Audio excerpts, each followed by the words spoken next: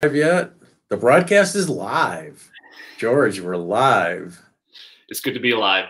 It's good to be alive. Well, welcome everyone to the George Daniels Show.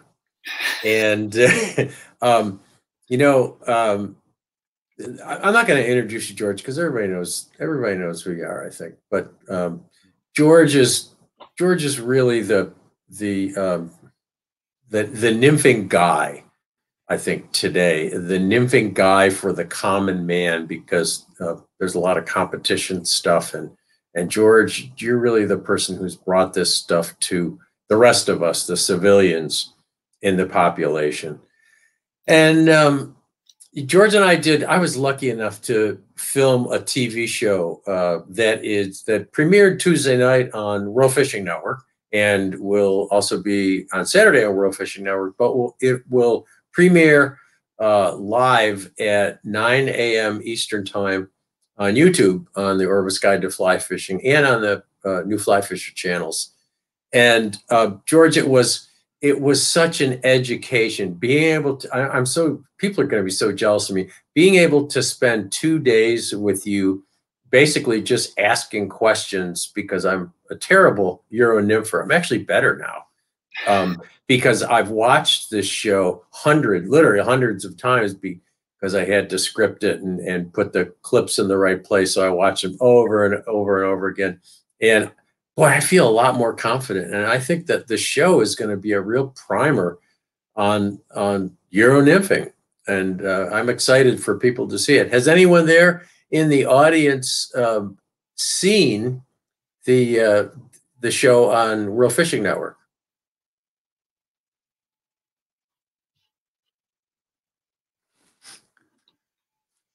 Probably not. Sorry, I have to lean forward to read these comments. So we're gonna really take questions for George. George, you want to introduce the topic at all, or? Yeah, what I would love to have it is basically a discussion, kind of open-ended discussion. I mean, a lot of what we do, what we're going to be talking about, is what we call European nymphing, or what my friends Lance and Devin would call modern nymphing. But it's essentially a tightline strategy where we're not using a suspension device. We're using colored monofilament as a means of an indicator. But the principles that we're talking about have been around ever since Hughes stuck his middle finger up to the angling world years ago and decided to fish his flies below the surface. But one of the things I do want to point out when it comes to like European nymphing, there have been so many people in the past. I mean, Frank Sawyer and people in California, my mentor, Joe Humphreys, his mentor, George Harvey, a lot of the principles, the casting, the line control, those principles have been in place for years and will remain in place. But what's cool today is the technology with tools like modern rods that we can use, the European nymphing setups, the sighters, the jig patterns, the tungsten beads. These are some of the things that I think that have elevated this tight lining game even a step further to modern day approach. All right, guys, questions? Sure, love questions. Yeah, we're waiting for them. A lot of people thanking us for doing this and saying where they're from. We got people from South Africa, and I know Oklahoma, and of course Roger Bird from Texas. Hi, Roger. Max, before talking about tips on how to do it, can you talk about any situations you prefer not to tight line nymph? That's a good one. That's a really good question. And that's the one thing. We developed this dogmatic approach to fly fishing. There's a lot of people out there that's all they do is Euro nymph. And again, I cite my friends like Lance and Devin. I mean, those guys are great anglers, but people think of them as like fly fishing, nymphomaniacs, which they are. They're fantastic. But the key with good competition anglers is that you can do a little bit of everything. So a lot of the situations that I'm dealing with right now in central Pennsylvania, especially hatching, match and a hatch scenarios where, we've had a little bit of water, but still our streams are starting to get down to kind of lower, clearer conditions. And when you're fishing some of the slow, flat pools and you have fish that are eating emerging insects, you just can't get behind a fish and effectively tight line, even casting a long leader over a fish. those are situations where I think a downstream approach with a nymphing, a downstream nymphing approach is going to be the most effective, where you're actually locating seams and currents, and you're just basically making short cast with, say, for example, like a dry dropper. We have granums that are coming off right now, which is just our early season caddis. But I've been just fishing like little high vis granum CDC and elk patterns and just dropping a little soft tackle 12 inches below that, finding a likely lie that I'm going to be, like I would suspect the fish to hold, putting that fly in that seam and basically just feeding slack 15, 20, 25 feet downstream, but basically allowing the indicator of the fish to fly down to the fish. Also, like super windier conditions. I mean, there's places where I've been like late in the afternoon, early evening on like Silver Creek, Idaho. I mean, you get wind gusts, sometimes 35, 40 mile an hour winds over there. Same thing with like the Truckee River. I've done a bunch of clinics for the Reno Fly Shop out there. That stream, that whole valley is just a wind tunnel. And there just gets to the point where there are times where the wind is just too much for you to effectively maintain some degree of control with your sighter. And that's where you need to use indicator tactics and basically just let the indicator fish to fly and keeping your rod tip down low to create less of a sail for the wind. There's lots of questions. They're going by so fast, George. I gotta scroll up here. Yeah, absolutely. I saw one that said a lot of things. Can you do this with a 5-weight rod? Absolutely. I mean, when I started competing, I started getting into this Euro approach probably 2004, 2005 on the competition scene. Back then, there were very few, if any, really, really good European nymphing rods. But the thing you need to understand is you can definitely use a 5-weight. You can use a traditional action fly rod for this. But the big thing that we're doing, or what people are doing in not only competition scenes, but in nymphing in general, tightline nymphing, is what we call fitting for the wind. And what that means is when you compare out like a traditional fly line, like a 3 or 4-weight fly line. This is a double taper 3-weight I'm using on my H3, my 3-weight. But a regular fly line has mass, and you can do this with a traditional fly line, tight line nymphing. But the problem is with a lot of times when you have any line outside the rod tip, even a line that's a 3-weight, you can see a lot of this sag. That sag creates a counterweight which pulls your nymphs off the bottom. So essentially what we're doing now is we're using European nymphing lines, which are very thinned out lines. This is the Orbis tactical line. I use the SA competition line. A lot of great companies make it, but you have a line that has far less mass. So the whole idea is the less mass that's outside the rod tip, and even going to the point where some people are using nothing but just straight 20, 30 feet of just OX or 2X cider material. But the whole idea is that you're trying to reduce the mass outside the rod tip. The less mass you have, the straighter the line connection. Most fly rods are designed to cast fly line, 20 to 30 feet of fly line. That's how they load. That's what they're designed to do. So when you do this with a traditional 5-weight fly rod, you have got to really force that rod to get that rod tip to flex to cast this very thin line. You can do it, but you've got to work like hell to get that rod. What these rods are designed to do now, like the new Clearwater rods, the new Recons, the 2 to 3-weight rods, these rods are designed to cast minimal amount of mass outside the rod tip. And the other thing to remember is that when you are doing this approach, this is a short range presentation where you're making cast and you're leading, cast, leading. You're doing a lot of this repetition in a short period of time. And if you're trying to do this with a 5-weight or a traditional action fly rod that requires a lot of force, I mean, you're going to get tired out in about an hour. So what's nice about these rods, all you need to do is just flip the wrist. These rods pretty much suck for long distance casting, but this is a niche rod. This is a short range rod. And that's where that 2 or 3-weight rod, really, these softer European nymphing tips really make your job so much easier from a casting standpoint. So yes, you can use a 5-weight, but you're going to find it so much more challenging to cast longer leaders. And that's the biggest complaint in comment I've gotten over the years is people having issues casting these longer leaders. And it's not because they're bad casters, it's because they don't have the rod designed to cast these light systems. Yep. Okay. And then Amy's asking a mono rig versus weight forward versus nymphing line. What are the They all work. Now here's the thing. I mean, it comes down to like, what are you going to do for the day? I mean, that's really what it comes down to.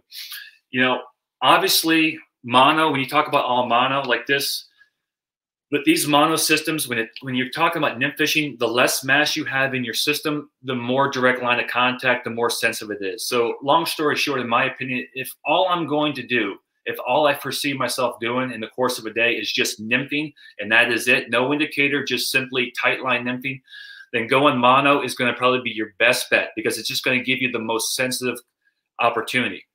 Right now, I like to nymph fish, but to be honest with you, I love dry fly fishing. People think of me as a nymph fisher, but if I have an opportunity, I want to catch dry flies. I love dry fly fishing. So right now we have olives, we have some Hendricksons, we have a few March Browns starting to pop, and we are kind of on the tail end of our granums. And because of that, I know I'm going to be nymphing for the first couple hours in the day, but probably right around 10:30, 11 o'clock, based on a normal morning, I'm going to have some grams. I'm going to have opportunities to catch fish on the dry fly. And because of that, that's where I'm using like an Orvis tactical nymph line. This tactical nymph line is just a little beefier than a traditional competition line, but it's got thinned out mass. It allows you to tight line nymph, but on some of the recent YouTube videos I've been doing for my Penn State virtual class, I'm casting a dry fly, a little caddis dry fly, 35, 40 feet with this fly line. So in all essence, it just comes down to what you're doing. And all of a sudden, if you find yourself needing, if you're going to be fishing like a really strong wind, or if you're going to find yourself indicator fishing, you know, in 30, 40 mile an hour knot winds, or fishing like a heavy indicator rig, then you can use a 3-weight double tape or a 3-weight board. So I use all three, to be honest with you. I use the mono, I use the Euro lines, and then I also use traditional taper lines. But it really comes down to what I plan on doing for that day. And most of the people who fish waters over and over again have a good feel for what's going to be happening. I'm not saying streams are overly predictable, but you have the gist of what's going on during the time of the year and season. You should have a general idea about what you can expect for the day, and that's how you plan your line and your systems. Okay. There's a question I think that came in from Instagram. What Orvis setup do you recommend for entry-level fly fisher for this technique? So to keep it simple, what I would recommend is just using like an Orvis. So using a 10'3" Orvis Clearwater. If you're looking just to get into this, like a 10'3" Orvis Clearwater, I would use the Orvis Tactical Fly Line. And off that Orvis Tactical Fly Line, I tend to build my own leaders. 10'3" weight Clearwater, the Tactical Nymph line. And off this leader, all I have is basically 4 feet of 15-pound test maxima. And again, this is just what I use. There are so many systems, but 4 feet of 15-pound test maxima.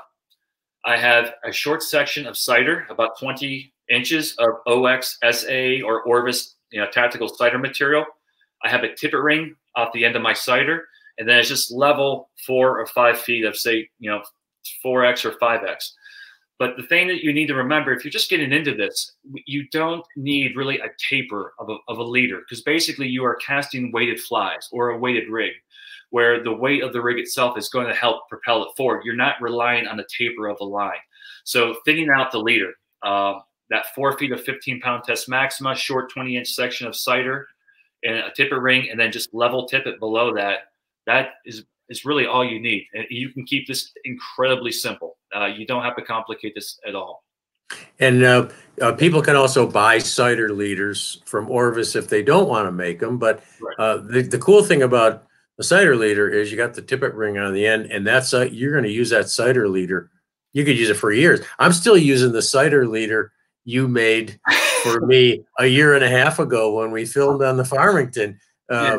Because it, I didn't need to change it. I just changed the tippet at the tippet ring. So and for those who don't know the tippet ring, I mean, all it is just a little micro ring built at the end of your leader. But like Tom was saying, what's so nice about the tippet rings is every time with traditional surgeon's knots, anytime you're attaching tippet onto your leader, you're always connecting the two pieces, and you always have a tag to cut off. And in essence, you're essentially cutting back on your leader. But with the tippet rings, all you're doing is doing your favorite tippet knot from there to the ring, so you never cut back on the leader. And in Pennsylvania, I'm sure, as in like where you're at in Vermont, it's not very sunny.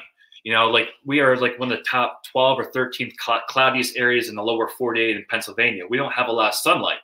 So as a result, what that allows, my leaders will last me 8-9 months before the UV breaks it down.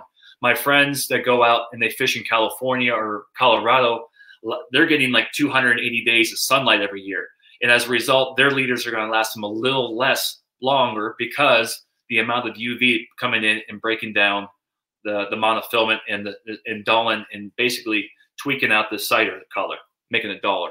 Oh, making it duller because the cider material is OX, so it's not the strength you worry about; it's the color that bleaches out. Correct. Huh? Correct. Ah, okay, okay. Do jig flies? Jordan wants to know: did jig flies really make a difference? And I don't know if you read Dom's post recently, where he talked about the fact that all weighted flies ride upside down, and the jig flies. Yeah, so I mean, I use jig hooks because I think they look pretty good. I like the hook points. I think I like the competition style hooks basically because of the hook point. But I mean, yeah, this is Dom hit the nail on the head, and then this is basic, trout tactics 101 from Joe Humphreys back in '78 when he wrote his book on trout tactics. But usually, when you weigh any weighted fly, you look at it, it's going to ride upside down. So yeah, I don't necessarily buy into the jig hooks just to invert the hook. If I really wanted to do that, you can weight any style hook and it's going to invert. But again, I use the jig style hooks just because I love those long needle. And then also, I'm very lazy on a lot of points where a lot of times when I'm tying flies, if it's a barbed fly, there's so many times I forget to debarb the fly before I take it out to the stream. So I use those competition hooks just because they're basically barbless, and I do like the finer points on them. Yeah. And something that people ask me all the time, and I'm sure you agree, is that there's no such thing as a competition or a tight lining nymph versus a standard nymph. I tie a bunch of nymphs, and whether I tie them in jig hooks or not, I do both. Yep. And I use them for indicators, or I use them naked with just with floating line, not tight lining, but floating line, swinging them. And I use the same flies. It doesn't matter. You use them interchangeably, right? As long as they're weighted. Yeah, there's no thing like competition standard. They're all nymphs to me. Yeah, you can use them. You can use them everywhere. Jamie wants to know, how do you determine leader length, and what is your maximum range when fishing Euro technique? That's a good one. It's a good one. Again, personal preference. Streamed, one of the things is canopy. It's not when people talk about small streams. I mean, you can have small streams. I fish in the driftless area, which are about yay wide, but they're in open fields, and you have lots of overhead space. I'll fish a 30-foot leader on a small stream with plenty of overhead space. The number one factor for me is just how much room do I have, casting room above me and into the sides. So normally I'm fishing really, short leaders. Maybe, and a short leader for me might be 8 to 10 feet when I'm doing this in really small, tight, small mountain streams. But in all honesty, I try to go as long as a leader as possible in most situations, because the more line and leader, or the more leader I have out, the less line I have outside the rod tip, and just the more area I'm able to keep line leader off the water. So I go incredibly long, to the point where when there are streams like in low clear water in central Pennsylvania where I don't want to put any line on the water whatsoever, say July, August, a lot of times my mono rigs basically are anything from like 30 to 35 feet in length. So I can literally present the fly 40, 45 feet away, given that you have a 10-foot rod and a 30-foot leader outside the rod tip. You can hold 40 feet of fly line off or leader off the water and present the flies without making or reducing the amount of impact landed on the water. Somebody wanted to ask, if you don't want to invest in a setup right now, you want to try this. Yeah. What would you do? I would recommend that you just put a really long leader on there and keep the fly line inside the guides, right? Yeah, that's it. That's all you really need to do. I mean, you just basically just put 40 feet or a whole spool of Maxima tippet, to a tippet, to a cider, and then off of that. So absolutely just, or even just strand. Go to a Cabela's and just buy strand 30, 40 yards of just gold strand and just run the tipper ring off of that. So yeah, you don't need to invest heavily into this. But I guarantee you, there's been very few people that have gotten into this. And they've seen the effectiveness of this that decide not to go, to kind of disregard it. So this is a good technique, and I can almost say about 95% of the people who I've seen get into this stick to it, just because of its, I think, effectiveness. But then too, it is a very simple technique. This is not complicated. When you look at like indicator tactics, where you're casting, putting line leader on the water, and you're making the men, in my opinion, indicator tactics is one of the most sophisticated, most complicated forms of nymph fishing. Here, we're just casting, lobbing weights usually, keeping the rod tip high and just leading the fly. So it's a much simpler form of fishing. Do you Euro small streamers? If so, is there anything you do differently from traditional nymphing? Absolutely. I mean, that's one of my first clips I did for Penn State. So I love jigging streamers. So one of the things, you know, again, this is nothing new, and I think, but we have, you know, there's always a couple little. Everyone's got their own spin on things, but you know, Joe Humphreys was fishing flat mono back in the 50s and 60s. But a lot of things I'm doing is, when you think about streamer fishing, I love casting streamers. I love stripping them. I love working them. I love swimming my flies and having fish follow. But I think streamer fishing is no different than nymph fishing. And like what, you know, people say, what the difference between a good nymphing day and a bad nymphing day is usually like one split shot. And the same thing is true with streamers. I love fishing streamers, but there are days when those fish are not willing to chase. You've got to put the food closer to them. And that's is where, like a mono rig, where basically you're tightlining. Basically, in essence, instead of putting line on the water and stripping it, the more line that's on the water, the more surface tension, the more drag, and the quicker your fly's moving. Here, we're basically tightlining this casting. We're using heavily weighted jig flies, like a little Crelix pattern or something similar.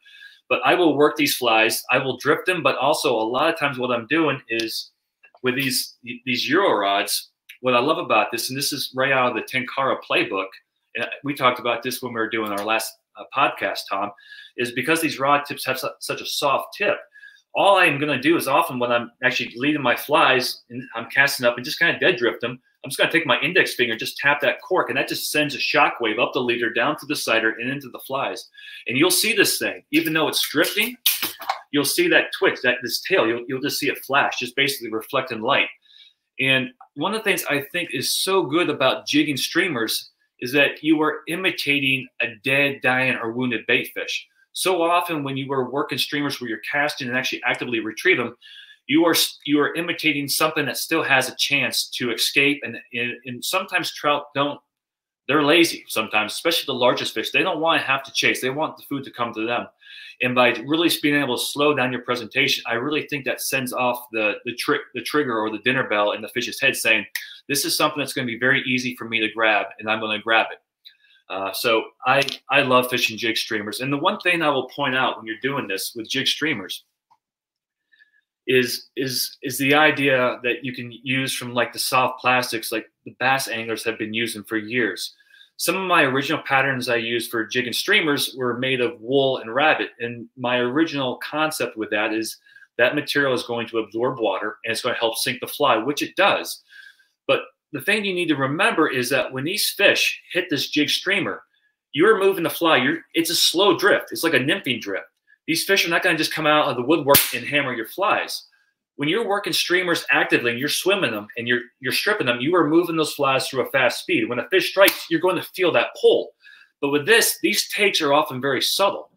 And when I'm working the streamer, I don't want to feel like I'm pulling a wet sock through the water column. And that's exactly the feel you get when you're trying to pull a big bunny fly or a big wool fly.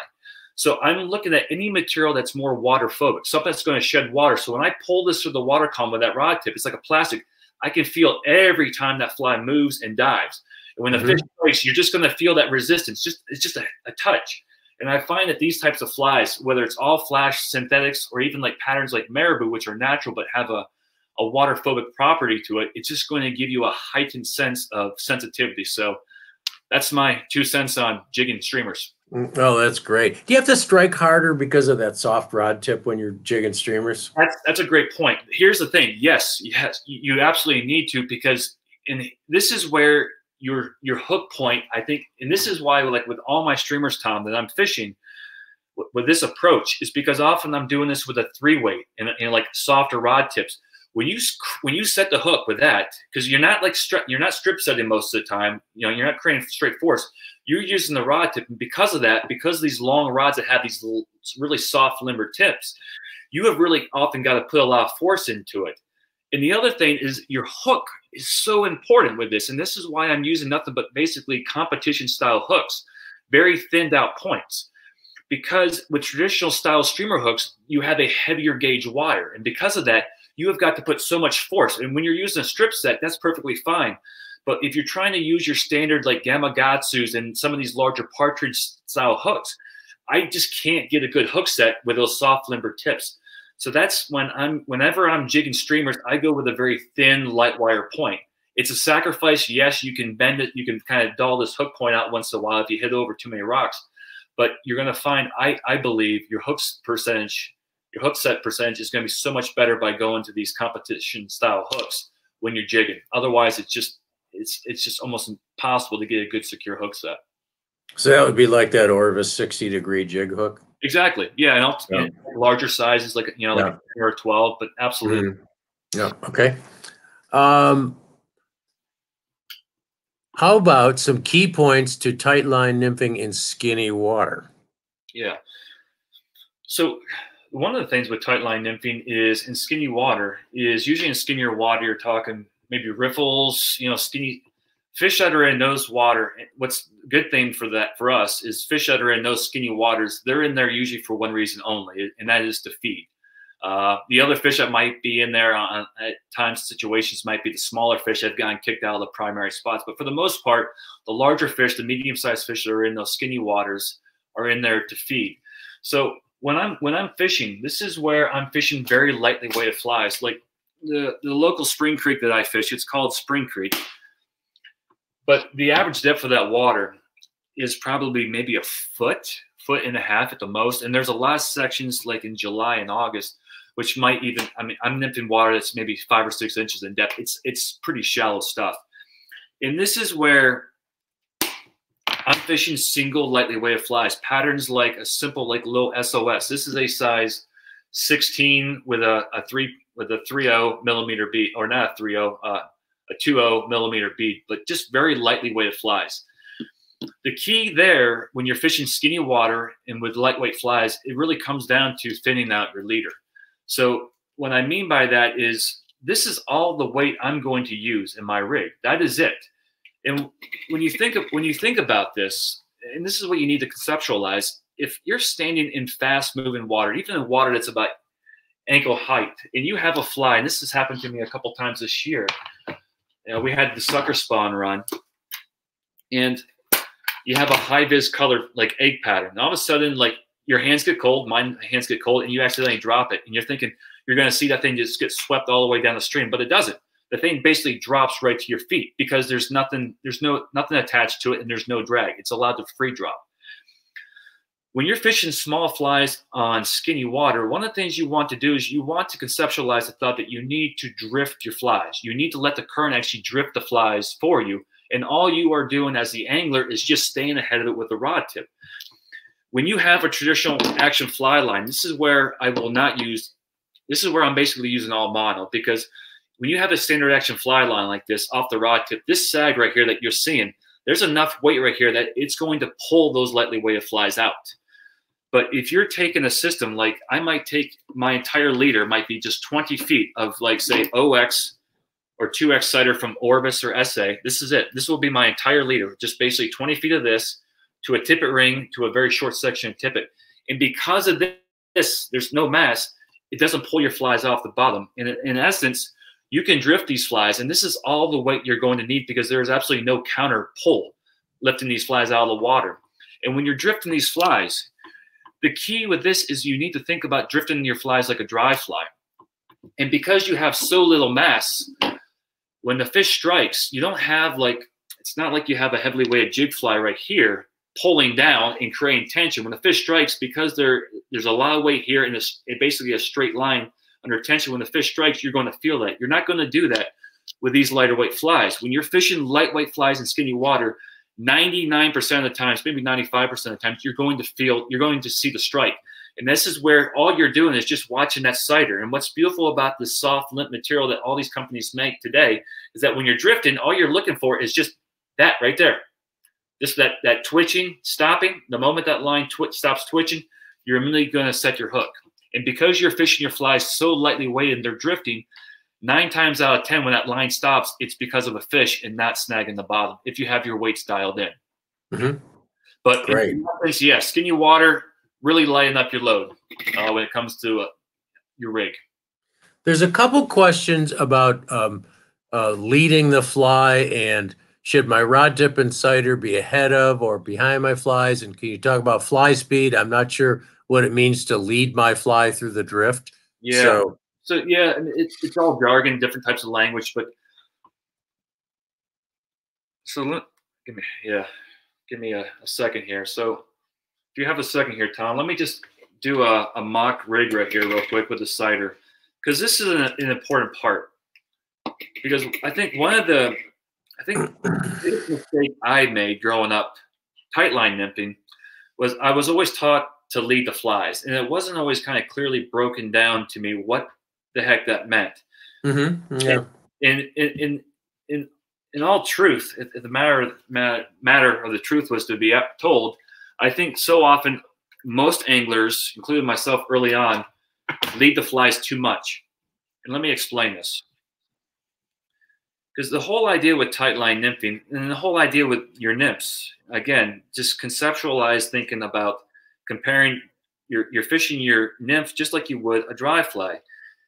You can drag your nymphs, and there are sections of water like pocket water and so forth where you can drag a dry fly.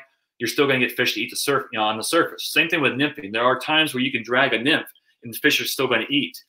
But most of the time, what we're trying to do, especially in these hard pressure fisheries, is trying to get the flies to drift naturally. And the other part here is this.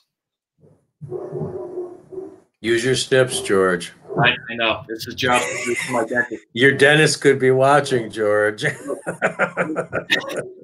me get back here a little bit. So what I mean here, you can see there's a mop for high vis, and I have a short section of tippet to my colored mono. But here's the thing. When you begin to cast and you begin leading, the moment the flies land in the water, what happens so often is you immediately want people talk about leading the flies. So you can lead the flies, but what happens is the further this rod tip is downstream, the angle right here, it's a pretty shallow angle. But in essence, the further this rod tip is down from my flies, the higher the degree of tension that's on my rig. So if you're fishing fast, you need pocket water, you just want to pull your flies a little bit faster, that's fine. But when you're trying to drop your flies and get them down fast, one of the things you want to do is think about fishing vertical, basically underneath the rod tip. And what happens is when that rod tip begins pulling downstream on the flies, these flies are not able to free fall. What I want is when you look at this fly right here, if I was to drop it, it's going to drop quick and drop fast. So fishing skinny pocket water, things like that, you can begin leading the flies immediately. But what's cool about the tightline system, as you know, Tom, is that when you go from skinny water to deeper water and you want your flies to drop, all you need to do is just relax the tension. So I can lead the flies, but as soon as I go into that drop off, what I'm going to simply do is just, instead of moving the rod tip downstream, I'm simply going to elevate the rod tip further upstream. What that elevation does, as the drift still moves downstream, the flies keep moving. We need to manage that slack, but instead of managing the slack by moving it downstream, putting tension, all I'm going to do is by managing the slack is just elevating the rod tip. So I have basically decreased tension, and these flies now are going to drop quickly. And once they drop, what we're looking for is for that sighter, as long as you can get close to your target, to basically fish them under the rod tip. And once you get this sighter vertical, those flies are no longer under tension. Basically, you think about the rod tip like an indicator. You are just holding them and suspending them. And if you're fishing skinny water, you're going to hold the sighter a little bit higher off the water. If you're not getting down deep enough, you can lower it. But the whole idea, I think the thing I've been doing most recently in the last couple of years is learning to try to fish as vertical off the rod tip as possible. Because people always want to talk about leading the flies. And that is the reason why we end up having to use so much split shot and so much weight. If you can get these flies to drop directly underneath the rod tip, you're decreasing the tension, and you will be surprised how little weight you really need to fish lighter weight flies, even in fast, turbulent water. Paul wants to know, and we have some really good stuff on this in the TV show, but a lot of people haven't seen it yet. Wants to know about casting tips. And yeah. I know you've got a lot of great. You really improved my Euro casting skills, which were pretty poor when we started out. No, we all start somewhere. And you're being a little too kind or a little hard on yourself there, Tom. In essence, what we can do is, one of the things with weighted flies, the way you can look at it is this. When you're using heavily weighted flies, one of the things that we need to understand when you're casting weighted flies is basically a 180-degree rule. So meaning that when I have a heavily weighted fly or a heavily weighted stream or whatever it is, I want wherever I want to make my cast and my forward cast, those flies have got to be basically in a straight line for the most part. Before I begin my cast stroke, I'm trying to pull them through a straight line. What happens when you're fishing really heavy anchor flies, big heavy rigs for the most part, if you come straight back hard and that weight, that heavily weighted fly comes back, it's going to often kick or jerk, and it's going to kick off and jerk off to the other side. And as a result, because those flies kicking off the side, when you make your forward stroke, it's going to go off candy quarter. It's not always going to be as accurate. So one of the things you can do when you're casting really heavily weighted flies is just using a cast, what we call an oval cast, but it's just a circular cast, where instead of coming straight back and stopping and getting those flies to jerk, we're just basically keeping the flies under the rod. You're keeping control the entire time. You're just swinging the flies around and you're reducing the kickback. And once the flies swing around behind you, you can just simply make your forward casting stroke. On the other hand, when you're working small flies, and this is, I think, for me, everyone's got their own styles about casting, but if I'm using a mono rig that's 30 feet in length and it's level tippet and it's small lightweight fly, I don't have much helping me out right here. And I think the best way to cast lightly weighted flies is like the idea of a straight plane. The straighter the plane, the more speed I can create. The moment I go into a curve, I'm going to slow things down. With lighter weight, super lightly weighted flies, I want my flies to move in a straight plane. So when I'm fishing very lightly weighted flies on a long leader, typically I'm making very short, straight, compact motions. I want to move straight because I can create speed that direction. The moment I start curving or twisting my shoulders, I'm going to lose speed, and you're not going to be able to effectively cast lighter weight flies. So heavily weighted flies kind of coming around the oval cast, absorbing the shock. But lighter weight flies, it's more short, compact casting strokes. And the one thing I will say about with this whole rig, with casting in general, with this whole system, I do maybe well, before this year, I did like 120 lessons a year on basically specifically Euro fishing. But the whole idea with tightline nymphing, European nymphing, is you want your sighter visible from the very start. And what happens so often, I've watched thousands of hours of GoPro footage. I've watched people fish. I can tell immediately when they're going to basically duck their cast and put it in the water. And what happens 9 times out of 10 for beginner casters when they're doing this, they look down the water, and what do? They take their rod tip and they put down the water. And when you put that rod tip down the water, you bury your sighter in the water. You can't see it. What you want to do, in my opinion, is that when you're casting on your back cast, all we're doing is just remembering we're going to start low and we're going to finish high.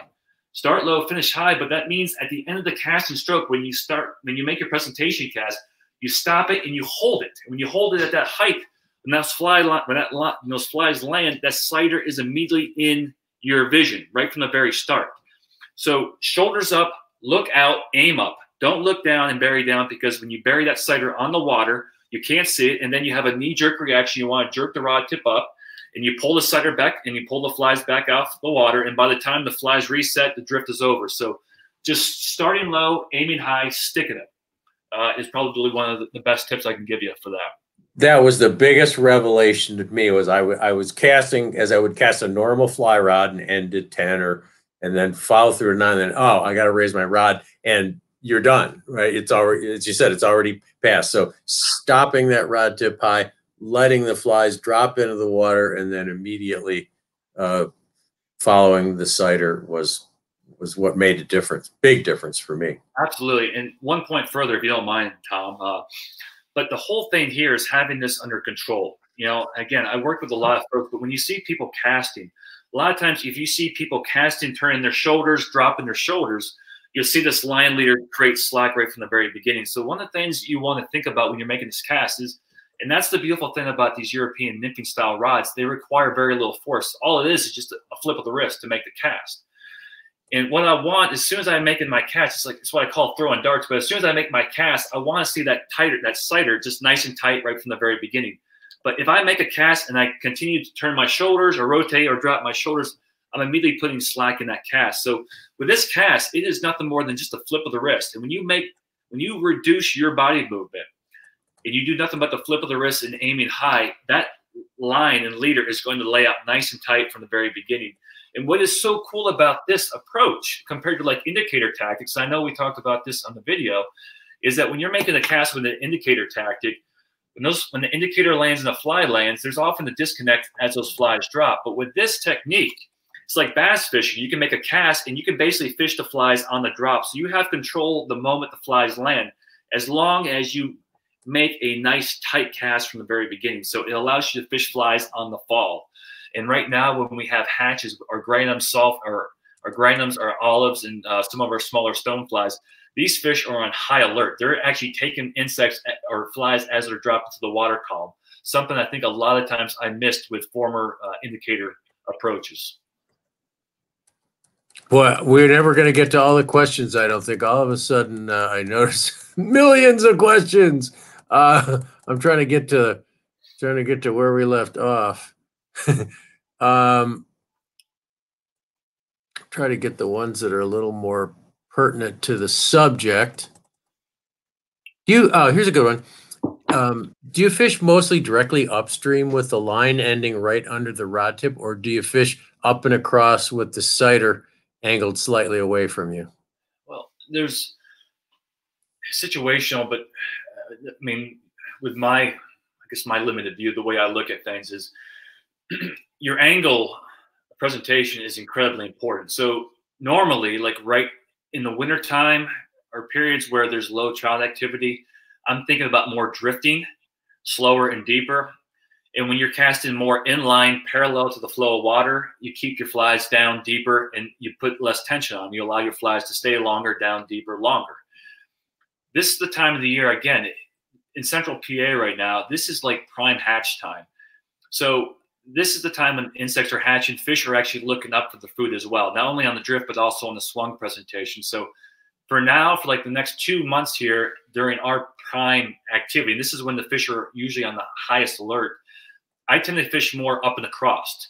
So by doing that up and across approach, I can cast upstream. I can allow my flies to drift a little bit, but more importantly, what I'm doing is setting myself up for the swung presentation, where I can drift a little bit, I can put the brakes on it, and I can get those flies to lift upward. And I would say, like right now, like in the last couple of days, I've been fishing, especially during the granums, I would say over half my strikes occurred on the swung presentation. So it comes down to seasonality, usually kind of straight up when I want to go deep, longer, deeper, but I'll cast more up and across anytime where I'm trying to drift and then set myself up for the swung presentation. Yeah, there's a lot of really general questions here that I think all of you, if you're able to watch this broadcast today, get YouTube. So I would recommend that some of these really general questions that you that tune into the TV show on YouTube on Saturday morning.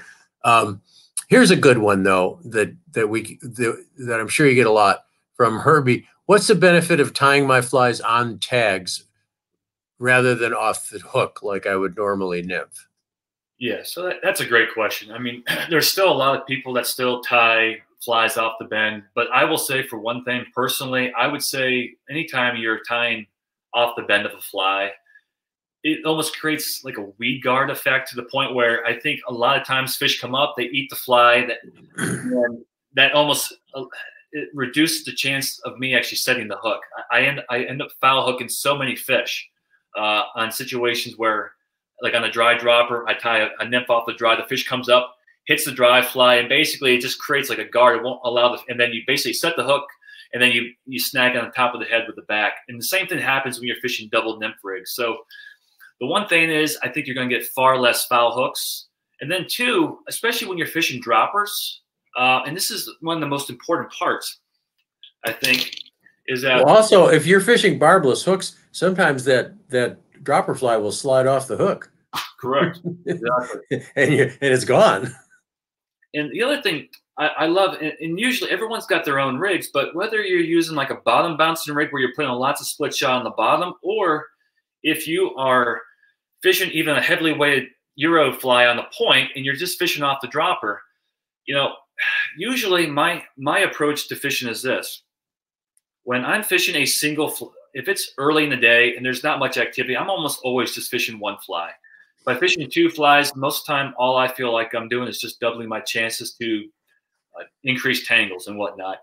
But the time I actually add a dropper is when I find that the fish are actually going to be looking up in the water column. And when you have a heavily weighted fly on the point, whether it's a split shot or a heavily weighted anchor fly, that shot or that fly is going to be hidden and ticking bottom. What that is doing, again, it's sending shock waves up the leader. And if you have a lighter, unweighted fly on this dropper, I think it actually animates the fly. It gives the fly a lot more motion. So not only that on the drift, but also on the swung presentation when you're swinging at your flies, I will almost always have some sort of soft tackle pattern here on the top where I can swing this out and just let the currents just kind of play with it. And I can hold it and suspend it right in the column. So less hookups, and by far, I think it's a far more natural presentation to the fish, especially with soft emergers. And it doesn't really tangle as much as you would suspect. No, that's a great point, because when it comes to the casting, like when I started teaching my kids at age 4, we were going out to like the Madison River when they were 4 and 5 years old. And for the first couple of years, they knew that mommy and daddy, when they got tangled, we were going to help them out. But like age 7 or 8, like once they got tangled, they were going to be sitting on the banks for about a half hour until I finally found my way to help them out. And one of the things with casting, I'm going to explain here, is this: when you're casting, one of the biggest mistakes, this is what we all do. We make a cast, we cast upstream, we lead. And at the end of the presentation, after we swing out the flies, this is what all of us do. All of a sudden we cast and turn simultaneously. And when you do that, that sends a kick in that line of leader. You get tangled. And then the other thing is, when you go when you turn and cast simultaneously, if there's any vegetation, anything on the bank, you're gonna kick the flies off to the bank. You're gonna get tangled. So one of the things I just taught my kids, and it's something I do, I have to repeat in my head when I get excited, is when you cast, you're going to cast, you're going to lead, let the hook, let the fly swing out, but you're always going to reposition first, keeping the rod tip cocked back, and then making the cast. But all you are doing is just reducing the tangles or reducing the jerk, on the cast. So by just smoothly setting things up, it's going to be a lot easier. And the same thing with your hook set. When you make a hook set, when you're leading the flies throughout the presentation, all of a sudden I take my wrist, I snap my wrist up or snap the wrist up to set the hook. When those flies exit the water, they're going to go back out of the water and they're going to catapult and they're going to kick on themselves. So often when you're tightline nymphing, you watch like the really good nymph anglers, they get very few tangles. When they lead, all they're doing is just sliding their hand downstream. That's all it is. They're not pulling the flies out of the water, because when you pull the flies out of the water, you're going to do two things. Like blind chocolate, my friend always says, you don't want to hunt squirrels, because you kick the flies out, you're going to kick the flies high in the water and very likely into the trees, but also you're going to reduce that kickback. So when you think about setting the hook, just think about moving that fly 2-3 inches fast, down, in line downstream of the current, but try not to pull the flies out of the water. Just slide them fast downstream. And if you do those two things, just smooth cast and that smooth hook set, that's like 90%, in my opinion, of your problems when it comes to tangles. Those are great tips. Jennifer wants to know, curious about floating the sighter. How do you actually float the sighter? Does this make the sighter more like a traditional strike indicator? Situations you use this technique, and what size tungsten bead would you use? That's a good question. So let me just take a look here. Here we go. So a couple things I'm going to do is, anytime I'm floating the sighter, and what you need to understand is it has limitations. There are times where you need to use a large indicator, like a balloon style indicator, where you have a lot of weight. When I'm using this sighter is when I'm intentionally trying to drift very lightly weighted flies, very shallow. So maybe I'm fishing skinny water, or if I'm fishing the spinner fall, like, the sulfur spinners, where you're fishing below a rift where those spinners get chopped under, and you're basically fishing a sunken spinner, maybe a couple inches below the water.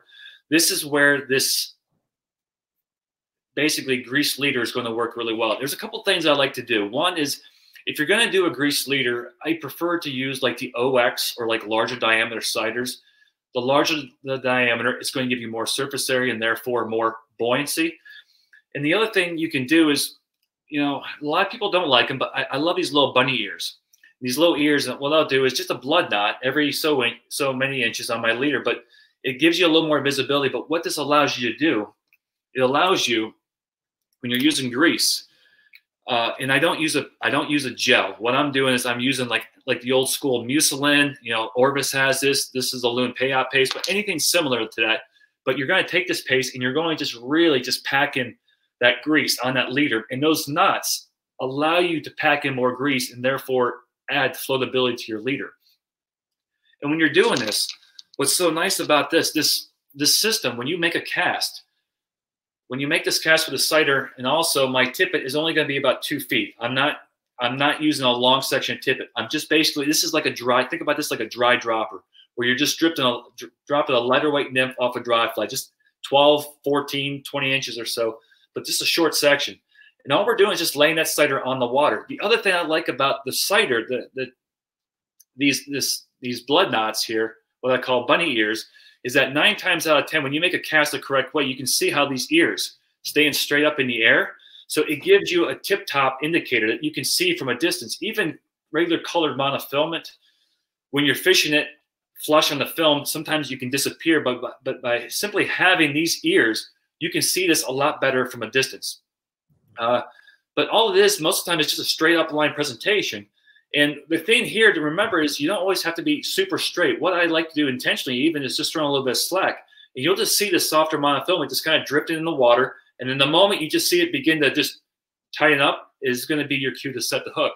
And the thing to remember is you're just fishing, usually with a system like this, I'm not fishing a bead any heavier than like a 3/32, or like I'm not sure what that is, like a 2.5 millimeter bead. So it's pretty lightweight flies. And usually when I'm doing this system in really skinny water, I'm not even using any tungsten beads. I'm usually using a brass bead because I'm just trying to just basically break the surface tension and just fish a couple inches below the surface, especially during summers when you're fishing like sunken ants and your sunken terrestrials like green weenies. You don't want to go super deep, in my opinion. You kind of want to just basically break that surface tension. And that's where a system like this, I think, is just excels and just gives you a much stealthier presentation than, say, a bobber or even like a large dry fly. Yeah. And Dave Jensen, never mind about tip sag. You're the one with tip sag. That's a private joke. We get into some repetitive questions. I'm going to move past them. And, you know, people want to know basic tips for starting. Again, we can't go over everything again. If you had to switch to a lighter leader when using a Euroline, do you attach the new one with nail knot or do you have extra spools? So say that again, Tom.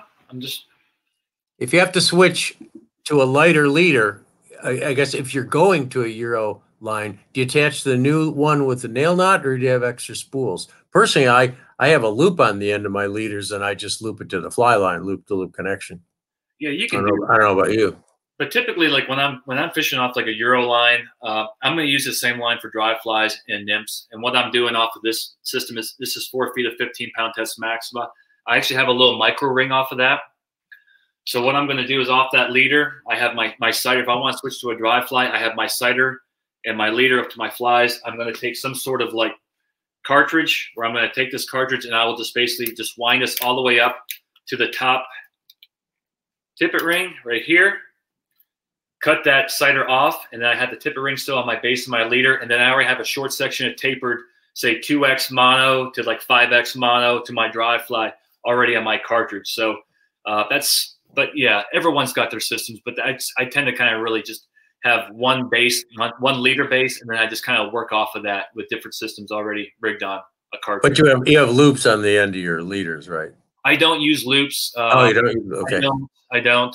Just because I don't change leaders that much, and because I have that tippet ring and I never cut back on my leader. The other thing is just when you're doing this approach, sometimes, in my opinion, sometimes with these, even if I decide to use a shorter leader, part of this this connection, if you have a loop-to-loop connection, especially with a long leader and you're stripping in line, so often that connection is going to be going to the tip-top guides.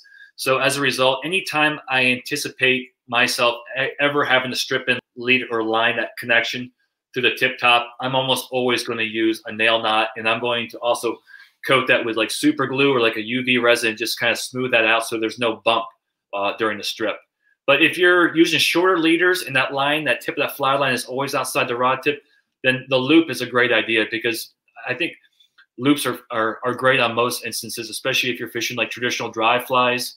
And when you want the fly line to float and you use that for like indicator tactics, I think one of the worst things you can do to a traditional weight forward or a double taper fly line is actually cutting the loop off of that if you intend to actually put it on the surface, because all you're doing is you're decreasing the surface or that buoyancy. The fly line tips are great for connection, but also fly line tips, as you know, help the fly line float. Yep. Yep. Good point. Good point. Here's a good question from Charles. Because we have the new Recon has both a 2-weight and a 3-weight Euro rod. Benefits and drawbacks of each, because you helped us design both of those, right? Yeah. So a couple things. I would say I've gotten this question like a couple times this week already. I would say the 3-weight, both of them were designed specifically for like European techniques in mind.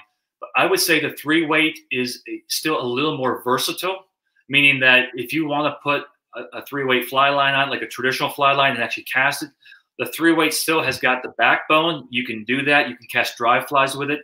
The 2-weight, it is a limp rod. It is a super limp rod. And it's great. And it's incredibly sensitive, and it makes casting very lightly mono rigs and like European nymphing lines so much easier. But in my opinion, you can't really do anything else with that 2-weight. It is really, truly a nymphing rod. Where the 3-weight, if you're going to be doing some other techniques, you've got some flexibility with that rod. Okay, great explanation. Thank you, George.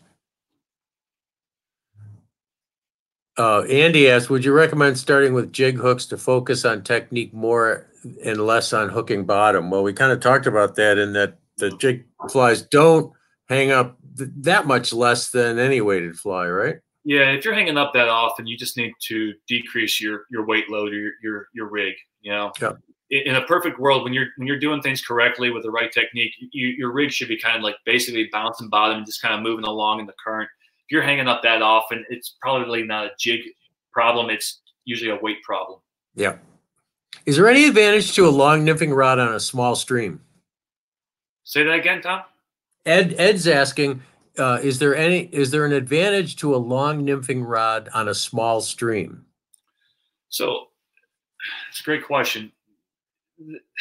In short, go use as long as a rod as you possibly can. So, I mean, that is it. The longer the rod, the more line and leader control you have. I mean, so one of my first days I ever fished with Joe was a really small mountain stream. And like, if you watch the movie Live the Stream, like that beginning scene where he's in what he calls a little thicket, he's making this cast. That was the stream he took me to.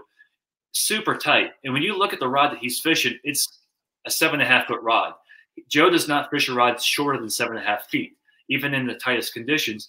And he'll tell you, as long as you know how to control your loop and how that loop comes off the rod tip, you can cast incredibly tight loops in tight spaces with longer rods. So I would say yes. I mean, depends on what you define as a small stream, but like the small streams here that I live in central Pennsylvania, usually I'm fishing rods anything from like 9 to 10 foot in length.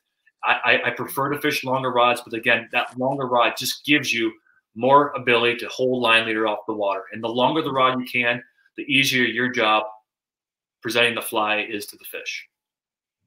Had some fly questions. One is, what are your top 3 go-to flies? And then Amy is asking go-to flies. So you want to name some patterns that you would never go anywhere without?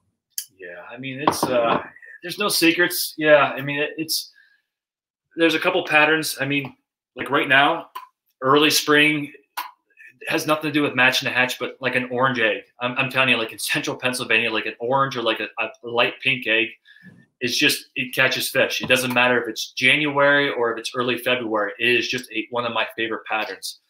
The other pattern I do a lot, I do really well with, is Spencer Higa's SOS.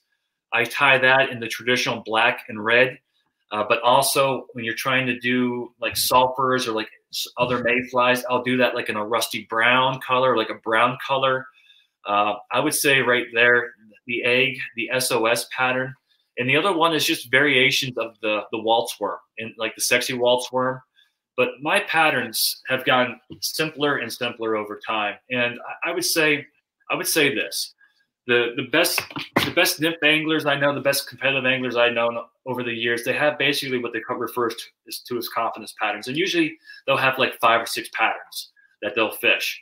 And it doesn't matter if it's in eastern states, western United States, or internationally. It's just like the same patterns. The only time I really think where you need to get really imitative is that when you have hatches, you know, like say hexagenia, eastern green drake, or isonachus, where you have insects that have very unique physical characteristics. They're swimmers, they move.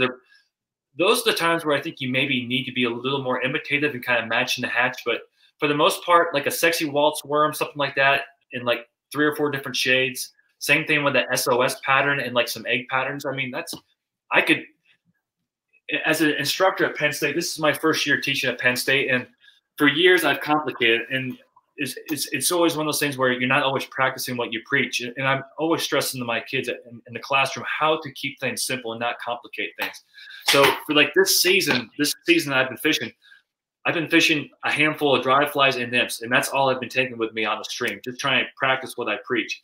And to be honest with you, I think there's been like one time of the like 60 days I fished this year where there was one time where I thought, damn it, I wish I would have brought my other fly box. So I have kept things really simple, and to be honest with you, I feel lighter and I feel more effective as an angler. Cool. Yeah, it's as Kirk Dieter said on a conversation I had with him yesterday, nymph fishing is all about physics and not about fly patterns. Yeah, he hit the nail on the head. Yeah.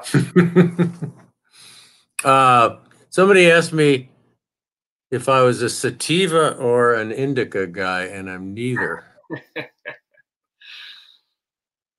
Those days are long past. Do you put the good question from Suzanne. Do you put your heaviest fly on the dropper or the point? Yeah, so everyone's different. Give me a second here. So I usually put it on the top or on the dropper, and the reason why, so I'm doing this. The thing you need to remember is anytime you're putting a fly, get it black, a little darker. So I tend to put flies on the point, and when I do that, I just feel I am a horrible artist here, Tom. But when you put the flies on the dropper or on the point, that just keeps everything nice and tight, okay? And anytime you add a dropper, even up a little bit higher, it still remains fairly tight. And the other thing about this is I try to go, even though we talk about long leaders, I try to use as short of a leader as possible. And when you talk about your tippet length, how long the tippet needs to be from the sighter down to your flies, a lot of it comes down to your anchor, where the most amount of weight is. And when you have the heavier fly or the heaviest amount of weight on your rig at the very point, you can shorten up this tippet section. If I'm putting my heaviest fly on the middle dropper right here, and I fish my fly, this tippet is going to have to be significantly longer to compensate for the fact that my heavier fly is right here. Now, here's the funny thing: like 2 of the guys who I cite all the time, Lance and Devin, you guys have a great video, Modern Nymphing 1 and 2, and they just came out with a new one called Adaptive Fly Fishing.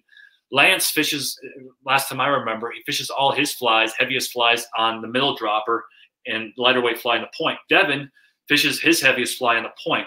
And you put those guys into the same situation, they're almost going to catch the same amount of fish each and every time. It's just personal preference. Mm-hmm.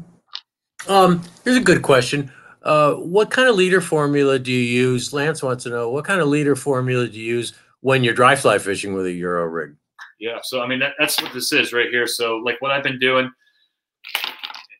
and I tell you, this is the one thing, when people talk about these European nymphing rods, what I think one of the biggest misconceptions about it is people think that's all you can do is nymph fish. These rods, in my opinion, are like the ultimate dry fly rod. And one of the things I've done not only with nymphing, but also with dry fly fishing, is just basically thinning out the entire line. So what I've been doing here on my system is off my tactical nymphing line from, say, Orvis, I have 4 feet of 15-pound test maxa. I have a tippet ring. Off this tippet ring, I'm going to do a level section, say 12 inches of like 2X. I might do 16 inches or so of like 4X. and then I might have a section of like 24 to 30 inches of like 6X tippet. But what is so cool about these rods is that you can cast. You can literally cast these lines and light leaders 35, 40 feet away. And what is so cool about this is how geeked out I am, Tom. No worse than the rest of us, George. Yeah, but this is where like long lead. But the whole idea is you decrease surface tension, you're going to increase the length of your drift. So this is what I've done.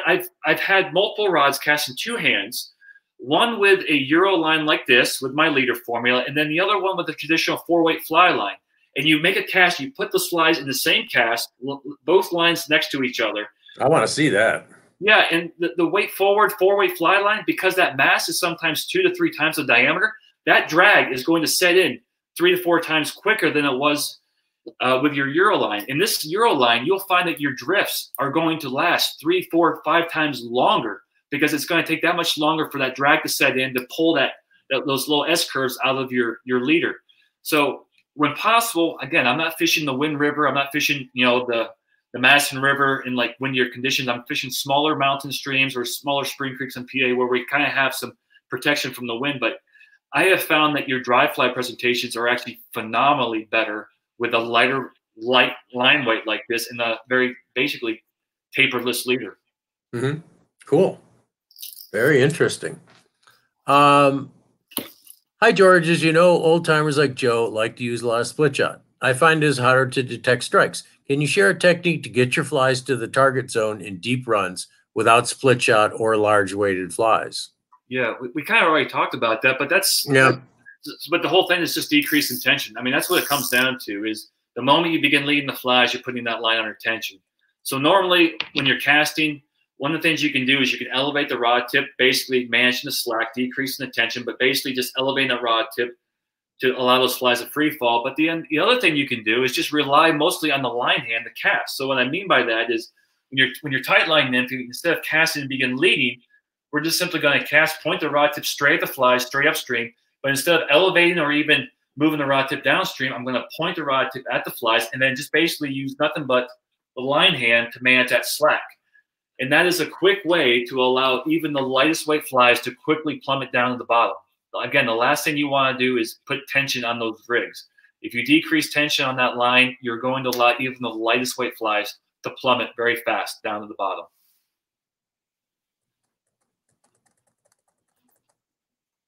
Can you Euro nymph? Mahoney wants to know, can you Euro nymph on a narrow stream that is approximately maybe 15 feet wide? If so, would 10-foot rod, I think 10-foot rod still be appropriate? Yeah, I mean, there's absolutely. I mean, as long as you have plenty of some overhead cover, but as long as you have, 11, 12 feet ceiling between you and the trees, you definitely can. A lot of the streams I'm fishing, there's even smaller limestone streams that aren't as well known that are like 6, 7 feet wide in tighter canopy. But I'm almost always, I would say 90% of the time here in my home waters, I'm fishing anything from like a 10 to a 10.5-foot rod. But again, that's just my personal preference. Mahoney asks, is there an Orvis video demonstrating how to build your own leader, DIY leader building? Yeah, there is. There will be on Saturday on YouTube when the TV show comes out. George shows how to build a whole leader as he showed you with the little bunny ears in great detail. Shows you every step of the way. So I don't want to ask you to do that here, but there's lots of detail, especially for those of you who are asking, kind of general, broad, how do you get started questions. I'd recommend that you watch the TV show.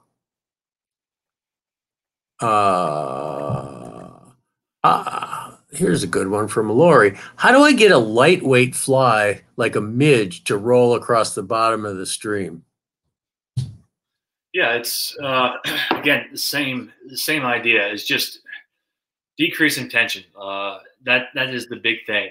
The other thing is really going lighter weight tippets. A lot of times I'm fishing tippets 6 to 7x in diameter, and people think that's incredibly light. It is light, but when you have these soft direction fly rods, those soft direction fly rods really allow you to protect those lighter tippets. So yeah, the big thing there is just, again, the same thing we talked about is just decreasing the tension on that. The other thing too is there's only so much weight you can put into a fly. So if you're fishing like out west, you're fishing like the $3 bridge area in Montana, I don't care how good the tungsten is, you can only put so much weight into that tungsten.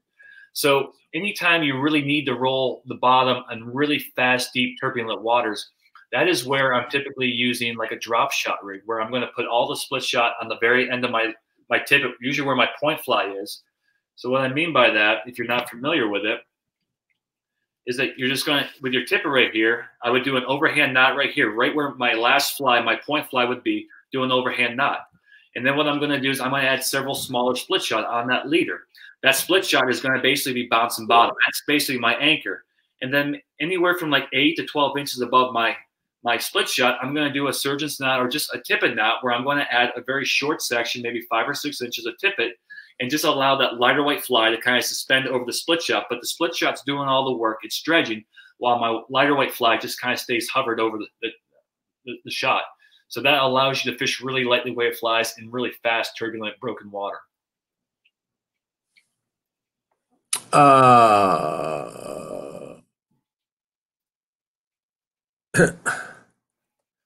Your favorite nymph pattern, we kind of talked about that. What is the best time of year to nymph fish? This came in from Instagram. Yeah, it's usually whenever they're not rising, and that for me, that's at the time. Yeah.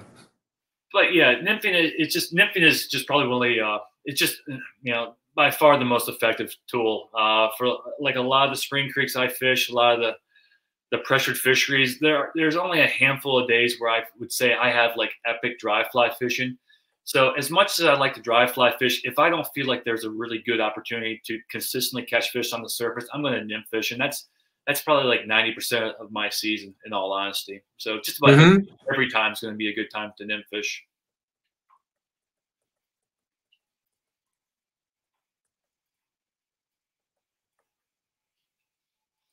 Hey, there's a good one from Dave. Do you find that tying in hot spots behind the bead or on the tail improve traditional nymph patterns?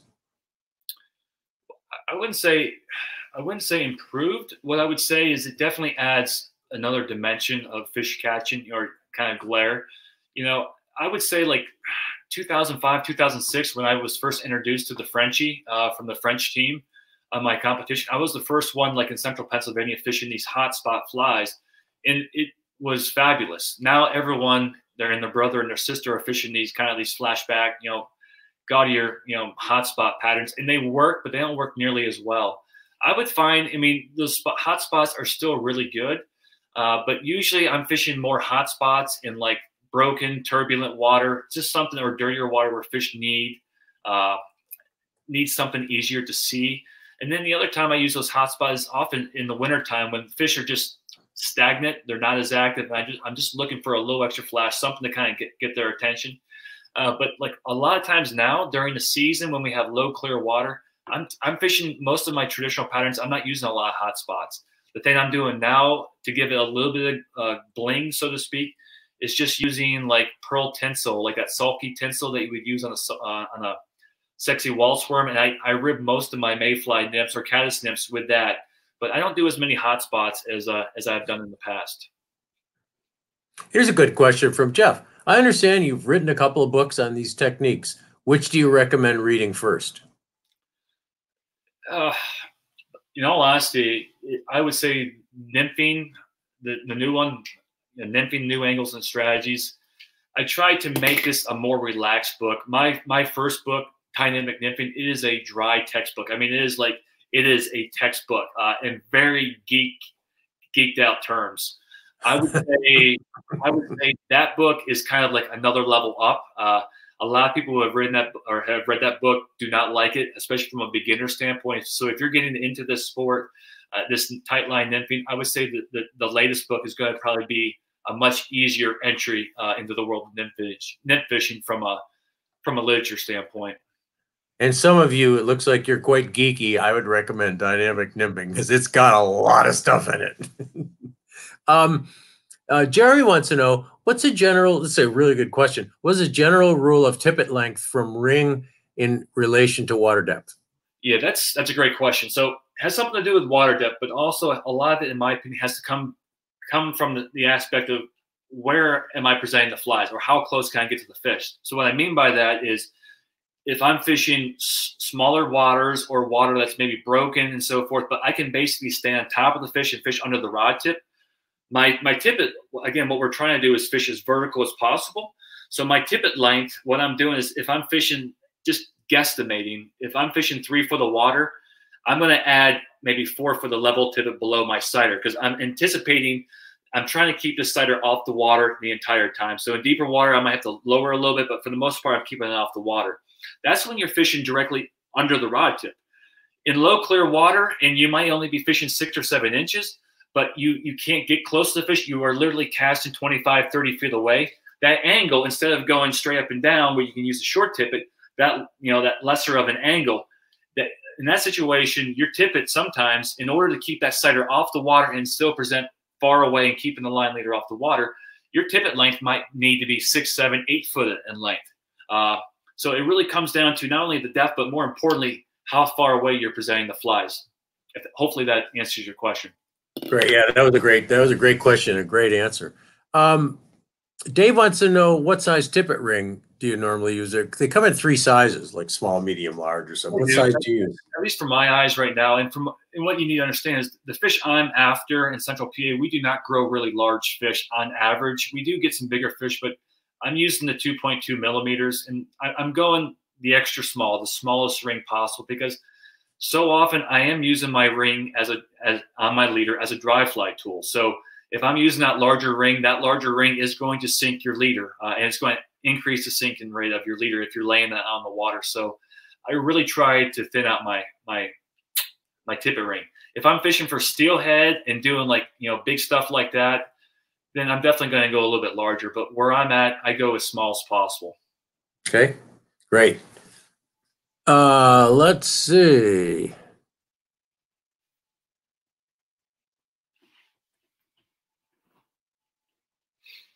Dave wants to know, for someone just starting out on a budget, would you recommend the Clearwater 3-weight or 2-weight outfit? Is there a Clearwater 2-weight? I don't think there is it? I know I've been protesting one, or I have one in the quiver. So. One of us should know, right? There's a 2-weight out there. At least it's in my hands. I'm not sure if it's on the market yet, but okay. Again, we talked about this before, but the 2-weight is really nothing but a nymphing rod. It's so limp, you can't really do anything other than just nymph fish. If you're going to do some dry fly fishing and maybe think about nymphing as like 80% of your game and like 20% of your other game might be dry flies and indicators, then do the 3-weight. But if all you're going to do is fish for smaller fish with a tight line rig, I would say the 2-weight would probably be a better option. Okay. There's some people here that have come late and they say, they're asking questions you already answered. This discussion is going to be published. Just watch the Orvis news blog, and then the Orvis YouTube page, and we'll run it again. So if you missed some stuff at the beginning, you can go back and watch it.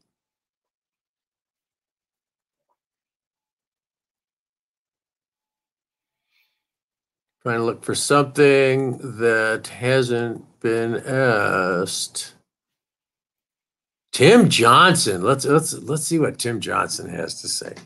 Also, when you connect the line to the bend of the lead fly, it's perfectly situated to pull the lead fly out of the fish's mouth if the lower fly snags in anything during the fight. Good point, Tim. Thank you, Tim. How are you today?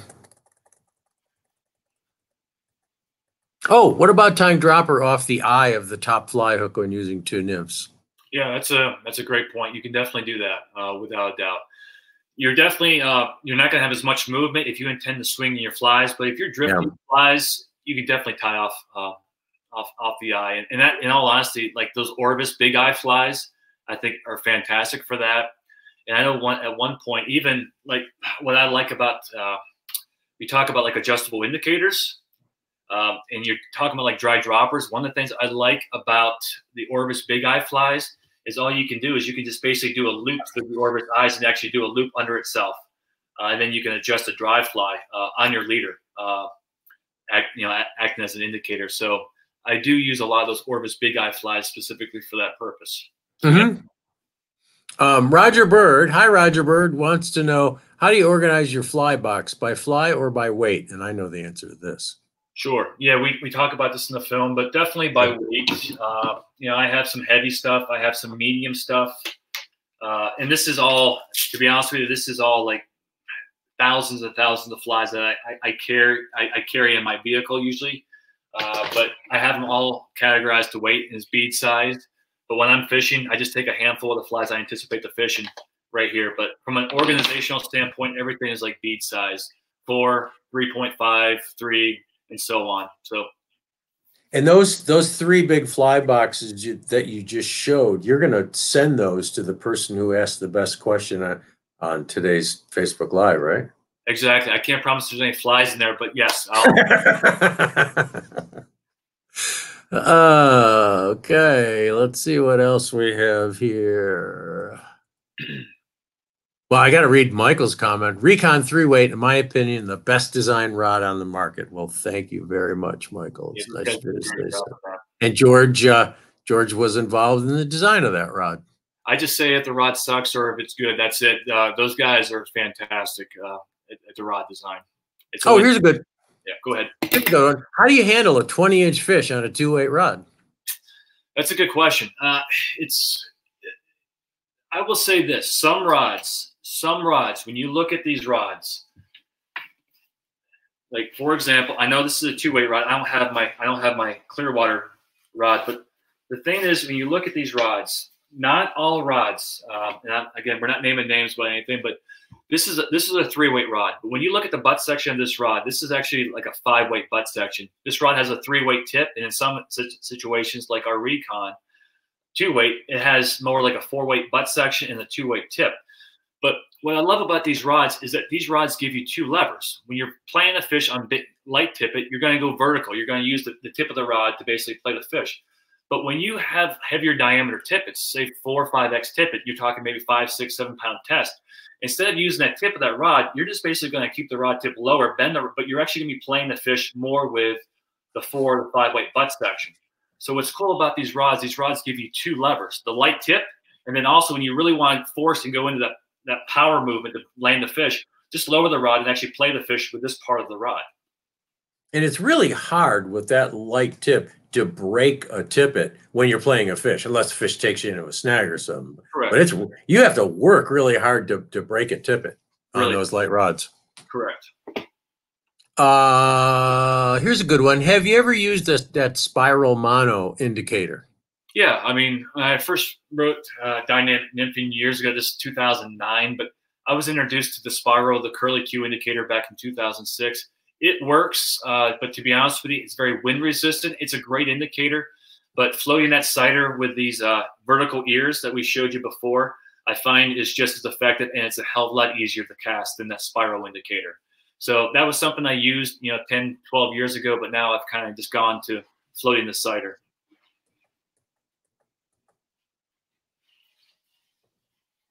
How do you have a double screen? I don't know.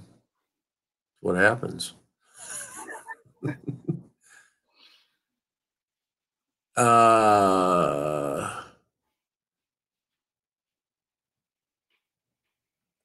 What's your favorite dry fly rod for fishing long glides? I guess a non-Euro nymph question. Yeah, so I think the rods I've been using right now is, I mean, I'm an Orbis ambassador, so what do you want me to say? But it's, I've been using a 10'4", the 10'4" H3 has been kind of my bread and butter. And I've been using just a Mastery Series double taper 4-weight line on that. But that is like, if I'm going to be dry fly fishing, if all I'm doing is going out dry fly fishing, that is my line and my rod setup for sure. Here's a really good question, and I'd love to know this. What place do you fish that you are most challenged by, and why? Wow. I think, or probably George, you're not challenged by anything. I am challenged by a lot, and I think I think this is one of the best, and I think it goes over a lot of people's heads when people ask me for advice. But I think one of the things about competitive fly fishing that it forced me to do when I was competing is that when you fish a new environment, you have a whole new set of variables, unknowns that you have to kind of work your way through. Yeah. So in all honesty, it's fishing new familiar waters, because for me, the way the cognition works between these ears right here is when you fish a body of water over day in, day in and out, I go on automatic pilot. I pretty much know where the fish are, and I don't think whatsoever. So from a challenging standpoint, is a lot of times it's completely new water. And if I was to pick out maybe one stream that has probably given me the biggest fits, it would be, I would say, the La Torte. It's not like it was in the heyday, but it's this beautiful little spring creek that goes through just kind of this urban area. There's some wild areas, but this stream is a spring creek, which is sometimes, very narrow, but it's got incredible velocity. It's got lots of vegetation. And because of that vegetation, it creates all these funky hydraulics. And you have these bigger fish that hold down deep, 3-4 feet down deep in between these hydraulics and amongst these weed beds. And I would say the La Torte has given me the most amount of fits. Like I would say on a good day or a good situation, I might get 1 or 2 decent fish out of that after a couple hours. So the La Torte has whipped me plenty of times. Here's a good one. How do you kind of process what 2 flies to pick? What's going on in your head? I think that's what John's question is.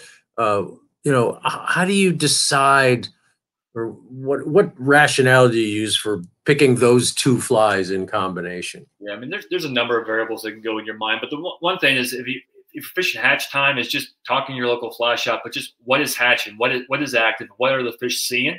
So that's going to be one. Like right now, there would, like last week, it would have been like Granum Caddis. Now they're still blueing olive nymphs. Hendricksons are starting to pop. So hatching right there. The other thing too is like, what's the turbidity like? I mean, that's the big thing. Like you can have the perfect match to hatch situation, but if you have a weather event come in and pour water in there, all of a sudden your visibility goes from like 25 inches down to about 6 inches. All I'm looking for is a fly like a mop or a worm that's something incredibly visible, gaudy, something that those fish can locate and pick from. The other thing too is just the fly size itself. So like typically, like when you look at spring creeks, tailwaters on average, and I'm saying on average as a general rule, those insects, as you know, are typically smaller in size. When you go to like Rocky Mountain freestone streams, you're talking about larger stoneflies and so forth. So you're going to be going with larger flies. So spring creeks, tailwaters, I'm often starting off with like size 16s, 18s. On the Rocky Mountain freestone streams or the streams up north where I'm at, I'm often fishing like little miniature rubber-sized stonefly patterns in like 10s and 12s as a baseline to get started. Okay. We probably only have time for a couple more questions. I'm gonna grab some here.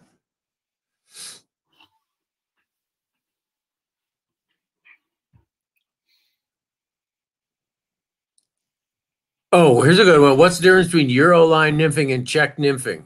Same thing. Yeah, I mean, years ago, I mean, yeah, Vladi is a friend of mine. Vladi was one of the first guys to kind of introduce the world to this short line nymphing strategy. But in my book, I'm Polish. I'm 50% Polish, so we have like a bond right there. But because I mentioned Czech nymphing in my book, my first book, Vladi didn't speak to me for 6 months. But it's basically the same thing. One of the things you realize is the Czechs and the Poles, they kind of started off with a very short line, heavily weighted fly system, whereas like the French and the Spanish were fishing usually scarier or water where there were spookier fish, lower clear water. As a result, they were using longer leaders. So, but anymore today, all this stuff is basically put into one system, and you're going to fish a long leader for like skinny water. You might use a short leader for very heavy broken pocket water, but it's the same stuff.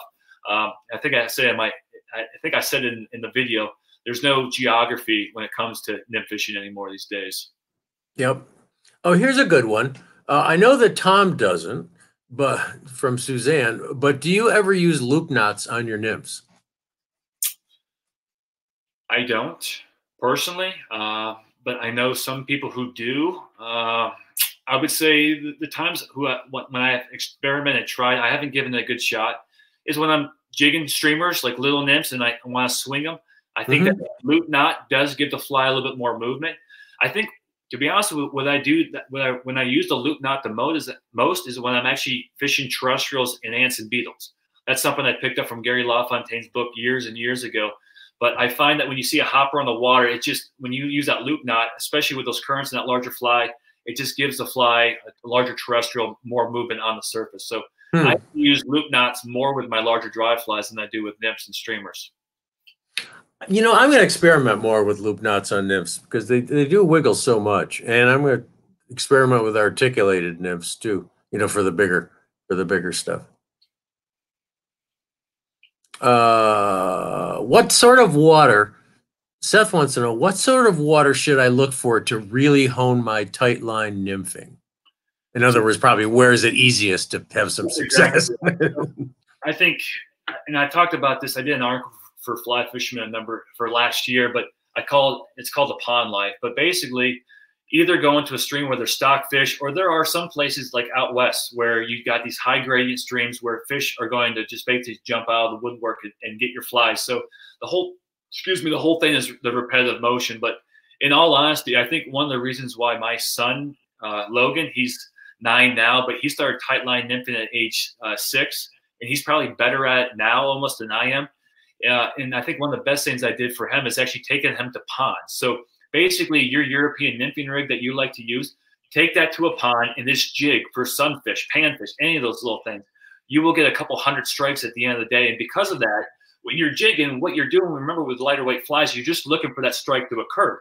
And with those panfish, you're gonna see hundreds of those fish hit your fly. And basically what you're doing is you're just training your brain to register that strike. And the more you see, the better you're able to register it. So now Logan, since he has basically seen thousands of panfish hit and strike his sighter and tighten up, he can go to a trout water and he just has that instinctual instinct to immediately set the hook on any pause. So just develop confidence. So stock waters, but honestly, if you have a warm water pond anywhere near your home, I think that is one of the best teachers for yourself with this game. Yeah, that's a great tip.